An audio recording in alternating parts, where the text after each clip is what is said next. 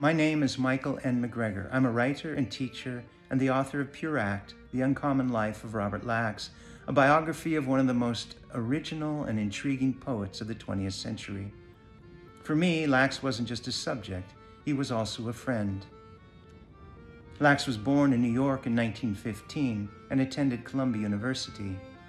After graduating, he remained in New York City and achieved early success publishing his poems in popular magazines such as The New Yorker, where he also worked for a while. Eventually, though, he tired of the commercialism and soullessness in New York, as well as the traditional poetic forms he'd been working in. Eventually, Lax became known not only for his poetic approach, but also for the wisdom and transcendence in the simple-seeming content in his poems. Perhaps critic Richard Kostelanetz put it best when he called Lax one of America's greatest poets, a true minimalist who can weave awesome poems from remarkably few words. While still in college, he met and became friends with the future Trappist monk Thomas Merton, who would become one of the most important religious figures of the 20th century.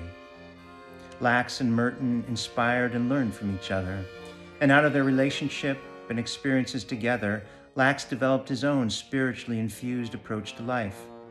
He called it Pure Act, borrowing the term from philosopher and theologian Thomas Aquinas.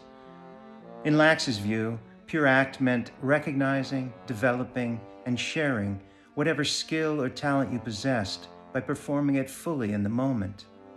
He believed that everybody doing their best at whatever they did and coming together in community created something higher and better than any of them doing it solely for themselves. The fullest expression of Pure Act he encountered in his long life came from the Christiani Circus family. After meeting them in New York in the 1940s, he visited them at their winter quarters in Florida and then traveled with them for a month in Western Canada, performing himself sometimes as a clown. Along the way, he took notes for what would become his first and still best-loved book, The Circus of the Sun, as well as a volume that would be published 50 years later, Mogador's Book. Eventually published collectively as Circus Days and Nights, these two volumes, which relate the setting up of the circus and the performance of its stars to the creation of the world, give the fullest expression of Pure Act, as well as the joy and wonder and transitory nature of the circus experience. Lax himself became a true embodiment of Pure Act.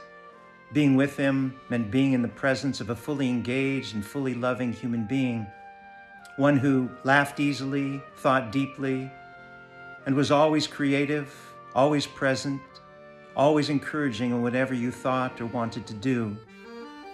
Although he's gone now, his poetry and ideas and even his love live on, and his spirit is brought most fully to life, I think, whenever people read or discuss or perform his works together.